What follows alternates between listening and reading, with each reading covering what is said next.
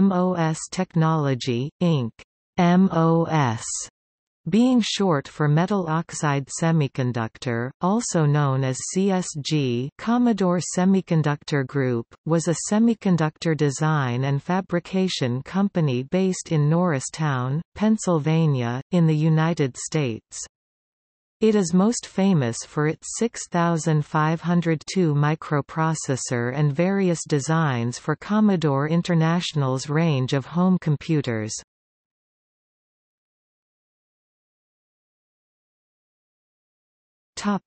History.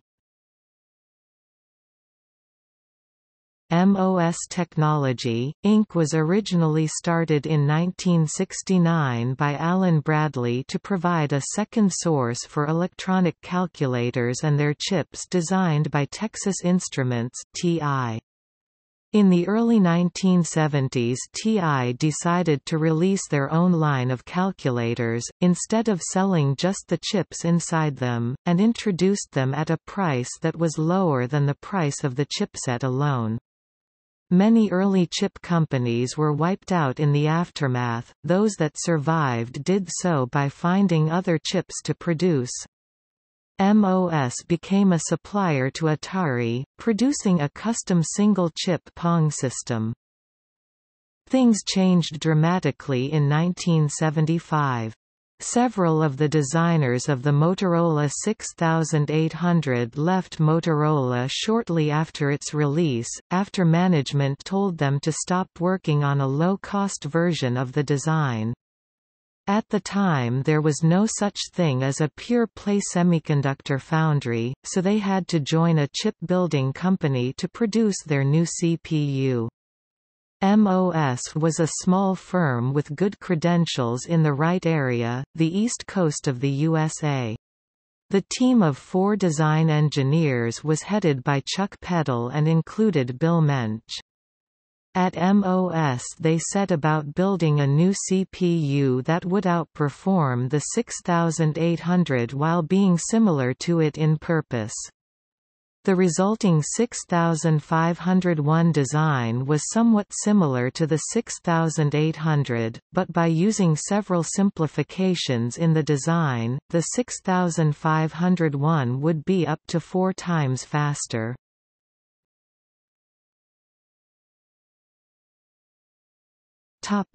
Mask fixing. In addition to a good design, MOS had a secret weapon, the ability to «fix» its masks. Masks are the large drawings of the chip that are photo-reduced to make the pattern from which chips are made—a process similar to photocopying. All masks end up with flaws, both as a result of design problems in the chip itself, as well as side effects from the photo reduction process. When a chip is made with this mask, there is a chance that some of these flaws will end up expressed on the chip.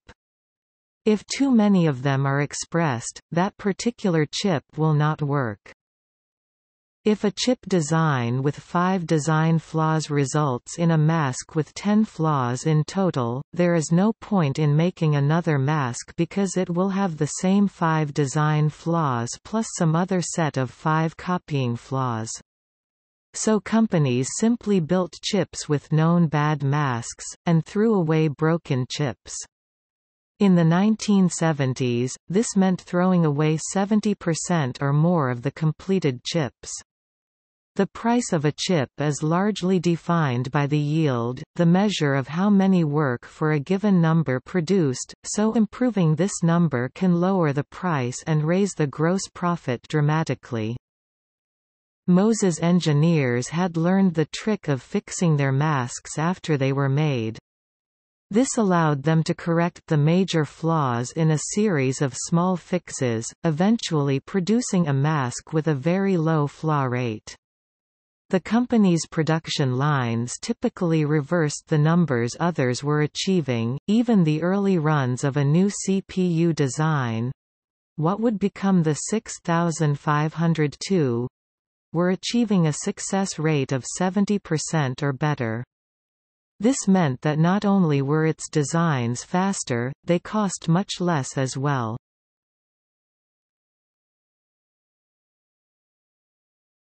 Topic: 6502 family. When the 6501 was announced, Motorola launched a lawsuit almost immediately. Although the 6501 instruction set was not compatible with the 6800, it could nevertheless be plugged into existing motherboard designs because it had the same functional pin arrangement and IC package footprint. That was enough to allow Motorola to sue.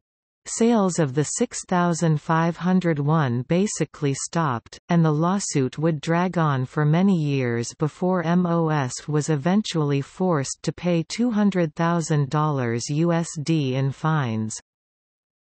In the meantime, MOS had started selling the 6502, a chip capable of operating at 1 MHz in September 1975 for a mere $25 USD.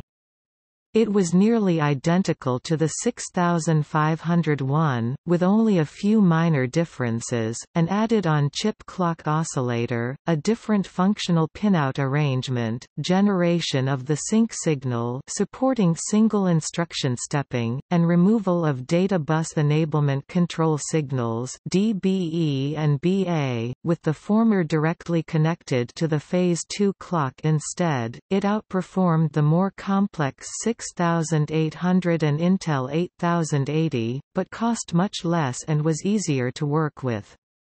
Although it did not have the 6501's advantage of being able to be used in place of the Motorola 6800 in existing hardware, it was so inexpensive that it quickly became more popular than the 6800, making that a moot point. The 6502 was so cheap that many people believed it was a scam when MOS first showed it at a 1975 trade show.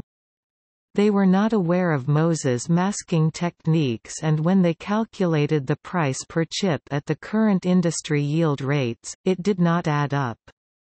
But any hesitation to buy it evaporated when both Motorola and Intel dropped the prices on their own designs from $179 to $69 at the same show in order to compete.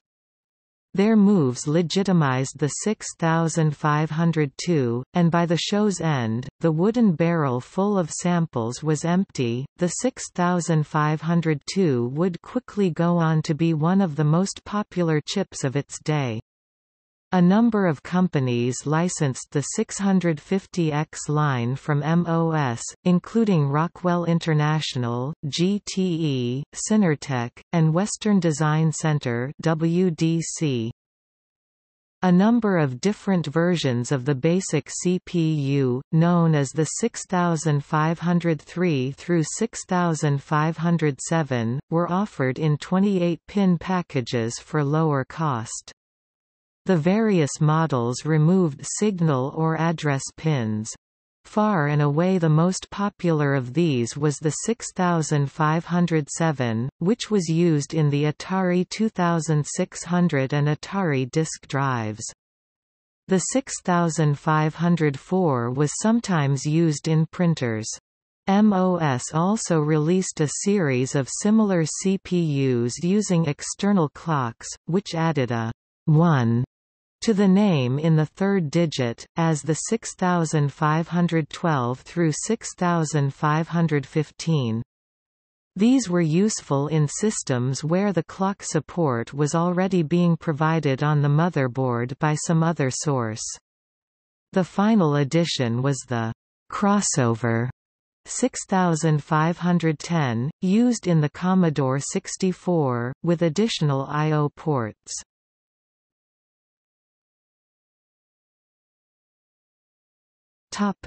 Commodore Semiconductor Group. However successful the 6502 was, the company itself was having problems.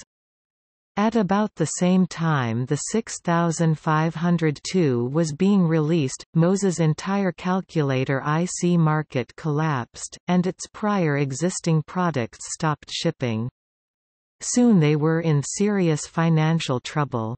Another company, Commodore Business Machines (CBM), had invested heavily in the calculator market and was also nearly wiped out by TI's entry into the market. A fresh injection of capital saved CBM, and allowed it to invest in company suppliers in order to help ensure their IC supply would not be upset in this fashion again. Among the several companies were LED display manufacturers, power controllers, and suppliers of the driver chips, including MOS. In late 1976, CBM, quoted at $60 million on the NYSE, purchased MOS, valued at around $12 million, in exchange for a 9.4% equity stake in CBM in an outright buy on the condition that Chuck Peddle would join Commodore as chief engineer. The deal went through, and while the firm basically became Commodore's production arm, they continued using the name MOS for some time so that manuals would not have to be reprinted.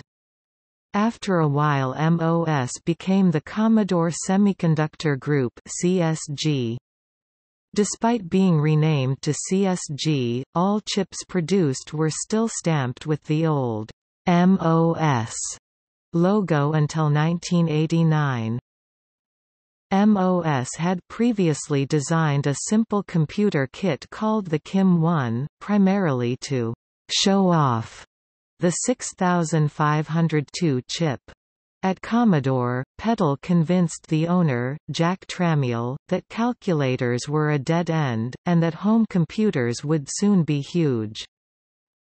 However, the original design group appeared to be even less interested in working for Jack Tramiel than it had for Motorola, and the team quickly started breaking up. One result was that the newly completed 6522 VIA chip was left undocumented for years. Bill Mensch left MOS even before the Commodore takeover, and moved home to Mesa, Arizona from Moses Norristown, PA. After a short stint consulting for a local company called ICE, he set up the Western Design Center (WDC) in 1978. As a licensee of the 6502 line, their first products were bug-fixed, power-efficient CMOS versions of the 6502, the 65C02, both as a separate chip and embedded inside a microcontroller called the 65C150. But then they expanded the line greatly with the introduction of the 65816, a fairly straightforward 16-bit upgrade of the original 65C02 that could also run in 8-bit mode for compatibility. Since then WDC moved much of the original MOS catalog to CMOS, and the 6502 continued to be a popular CPU for the embedded systems market, like medical equipment and car dashboard controllers.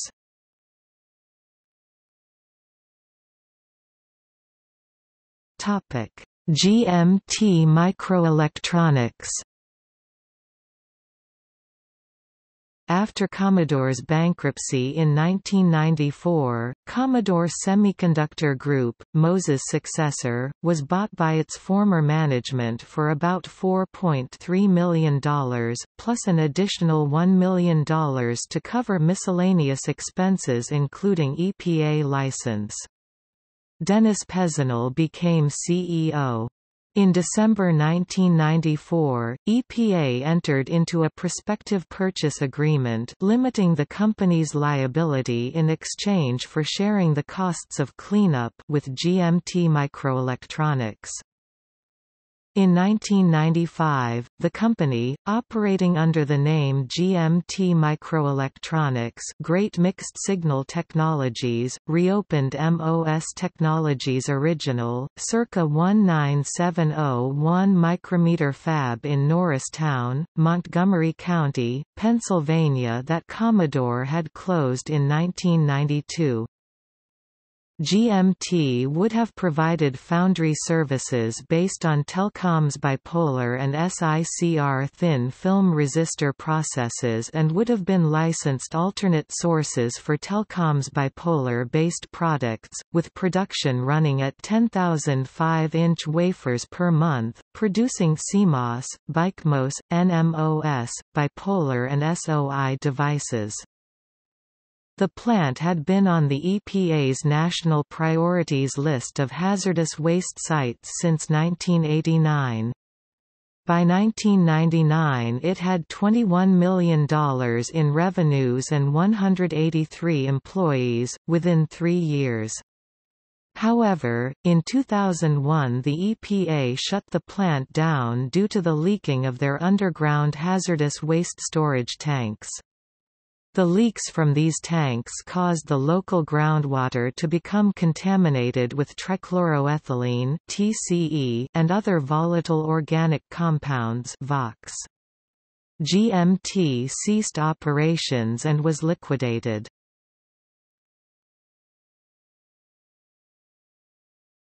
Topic: Chip naming convention.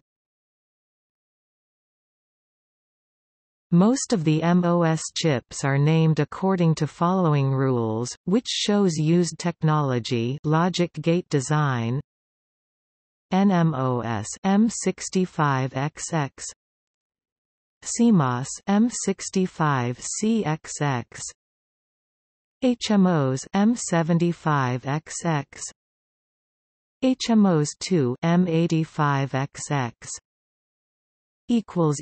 Products